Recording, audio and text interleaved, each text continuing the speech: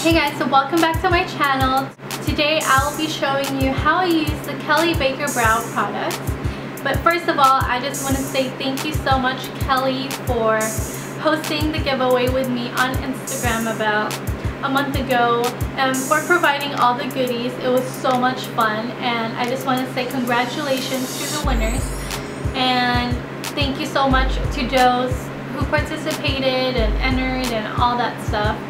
And I just want to say thank you all so much for all the love and support that you guys give me and Kelly. And yeah, so anyway, for this tutorial I'll be showing you 2 different ways on how to use the Kelly Baker Brow products. So if you want to learn, please keep on watching. I'll be using brow powder in ash brown, a magic stick highlighter, and it suits any skin type. Here I have a dual spoolie and angled brush. And another tool we're going to use is a flat edge smudger brush. And last thing we're going to need is a brow gel, and all products are from Kelly Baker Brows. Let's start it off with clean and groomed eyebrows, and thank you, Kelly, for personally grooming mine. I normally do my eyebrows first. I just didn't want my eyes to look dead for this video, but I guess this is for you ladies that does their eyebrows last. So let's get started. Grab your spoolie brush and brush up your brow hair to see a natural shape. Next, take your brow powder, ash brown or blonde, whichever you may have, and with the angled brush, dip it in the powder gently. Remember, a little goes a long way. Start outlining your eyebrows like so, and you want to brush it again to soften the powder. So we're going to keep repeating the same steps till you achieve your desired coverage.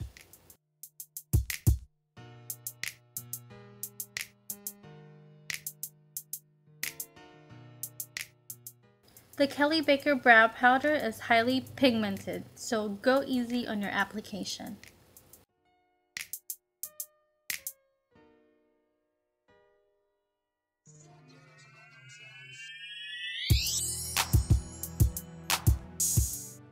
I'm pretty satisfied with the coverage, so let's move on to the next step. So grab the magic stick highlighter. Outline your brow bone following the natural shape of your brows. Now grab your flat edge smudger brush. Blend the highlighter using a fanning motion like so, and follow it all the way across and bring down any excess product.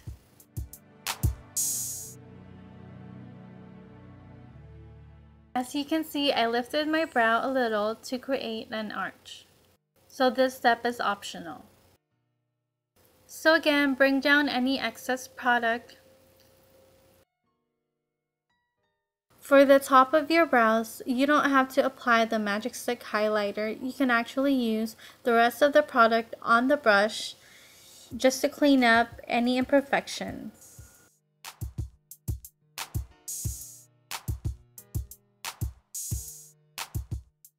So to blend the rest of the highlighter, you can actually use your finger, or you can use any blending brush to remove the line of demarcation. Once you're satisfied, go ahead and apply the brow gel, following the natural growth of your brow hair. Here's another way of applying Kelly Baker products.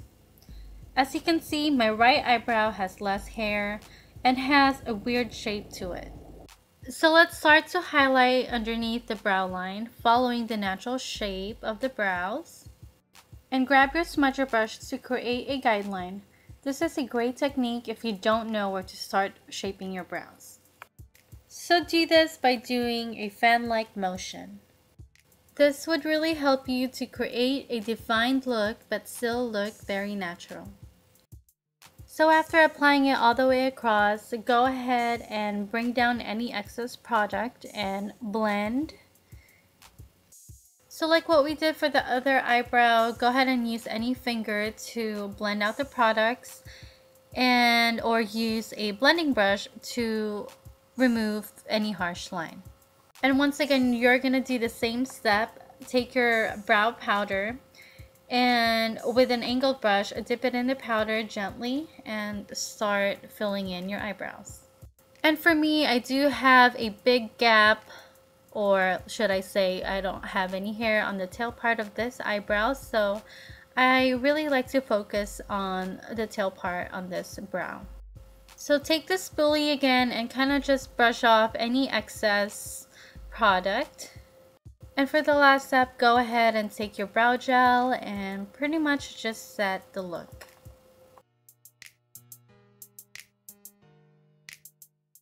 And one last thing, I always do this to check if my brows are even. So I tilt my head back like so. This way I can see both brows clearly, and I pretty much just go over it with a smudger brush to clean any imperfection. So that's the end of the video. Thank you so much for watching. I'll post all the products down below and all the links to her website, my website, and all that stuff. So don't forget to read everything down below. Don't forget to subscribe, comment, share, like, and thank you so much for watching. I'll be seeing you on my next video. Bye!